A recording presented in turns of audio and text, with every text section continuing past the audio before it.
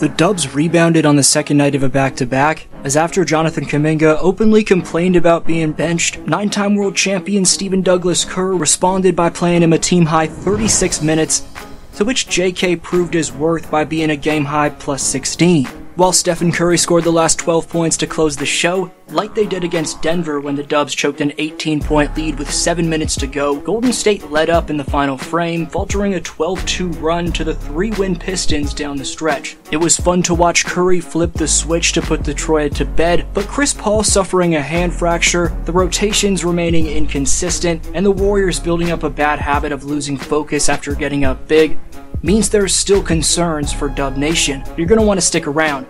Right quick though, just under 90% of you watching right now are not subscribed, so subscribe if you're in that percentage. Back to the content. The Warriors are tied with the San Antonio Spurs just ahead of the Miami Heat for the most NBA losses, specifically after leading by 17 plus points.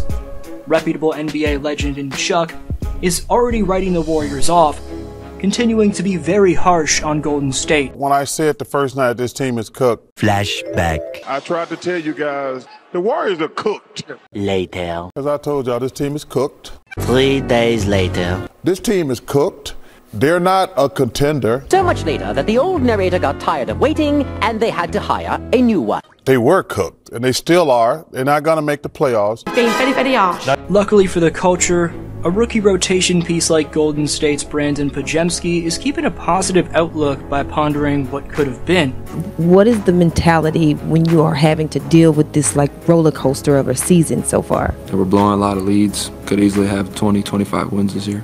That was one of many post-game statements from the rookie this season that have shown this kid is wise beyond his years from a leadership standpoint. Brandon even took responsibility for a loss a few games back, something Klay Thompson called him dramatic for, given Podz is the only one to have made such a statement this year outside of Steph. But in terms of the most recent win as of this recording, with the Pistons missing a chance to take a 1-point lead in the clutch, after grabbing this rebound, watch this instant bit of something from nothing shot creation from your rookie point guard under pressure. Podziemski is veteran-esque, and his presence will be that much more crucial in the absence of CP3. Podziemski netted a dime to Wiggins for a 3 to end the third quarter, then to open the fourth, grabbed a crucial board and kicked it out to Klay for the triple.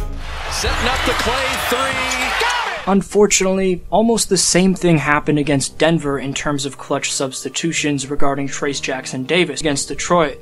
Initially, Kerr didn't go to TJD for the final minutes, but was then forced to go back to him when Detroit cut it to a 1-point game with 4:20 left.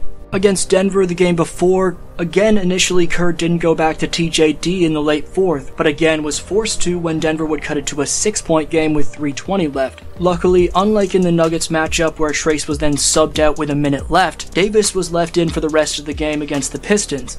Shedding light on why Steve should trust his rookie big man the ultimate most, Trayce's defensive value shows up in the fact that he's tied for the team lead in blocks per game, despite being 10th on the team in minutes per game. Trayce dropped 17-6 in his debut as a starter against the Mavericks, then dropped 10 points and 2 blocks in his second career start against the Magic. Having been moved back to the bench for the last two though, for the latter in a rematch with their second overall pick from 2020's draft at the center spot in James Wiseman, the Dubs' most recent draft selection at that same position proved he belongs next to several 4-time champions. Jackson-Davis dropped 11-9 while swatting a shot and going perfect from the field. However, the most impressive frontcourt reserve for Golden State against the Pistons was Dario Saric, whose game-most 17-point night off the pine consisted of personality-swaying deep-range bombs that bailed the offense out while keeping the floor adequately spaced. The Croatian sensation's production hasn't been a big enough storyline for the Warriors, as Saric is third on this team in plus-minus as a plus 66, and through 35 games is shooting a career-best 39.6% from deep range. With shades of Nemanja Bjelica from 2022's championship equation, up to this point, the minimum contract GM Mike Dunleavy signed Dario for is seeming like a monumental bargain. For Jonathan Kuminga, even after all the drama surrounding the reports about the man not trusting his head coach anymore, the killer from Congo should have a restored faith level in Steve. Buzz JK resembled a new man through and through, bringing the adequate tumultuousness paired with consistency on a one possession to the next basis. Based off the polished moves he's been showcasing as of late, there's still a strong possibility that a universe where Kuminga makes the all-star step comes about.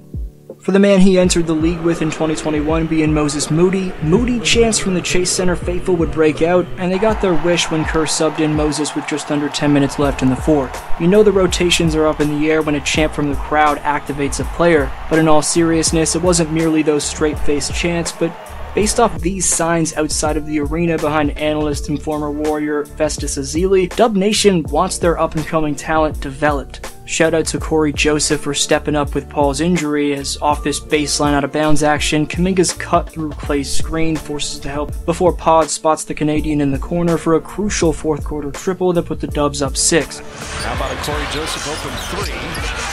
Speaking of Torontonians, next up on the schedule for the Golden State Warriors is a matchup with D-Flow's hometown squad and the new-look Toronto Raptors, who did just take a close L to Sacramento, but are looking much better off with their new pieces of Emmanuel Quickley and RJ Barrett. So that'll be a tough matchup, especially missing CP, Draymond, and GP2.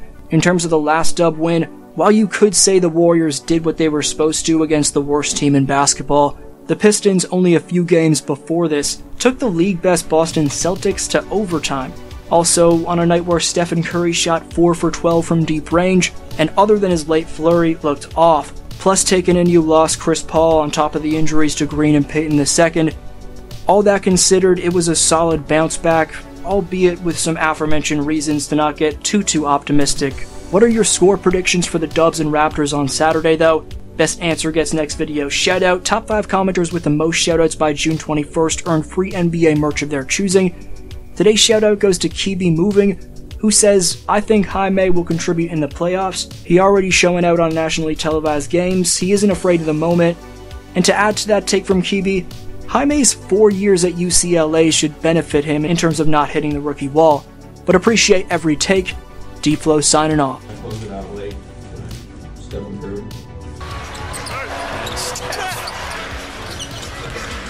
Curry down the lane, putting it up and in. Gonna drive the big man, set up Steph in the corner, bottoms a 3. Minute 10, 1-point lead in the ball. Two men jump at Curry, he'll back up on Bogdanovich for 3. Up 4. Steph back 3. Got it!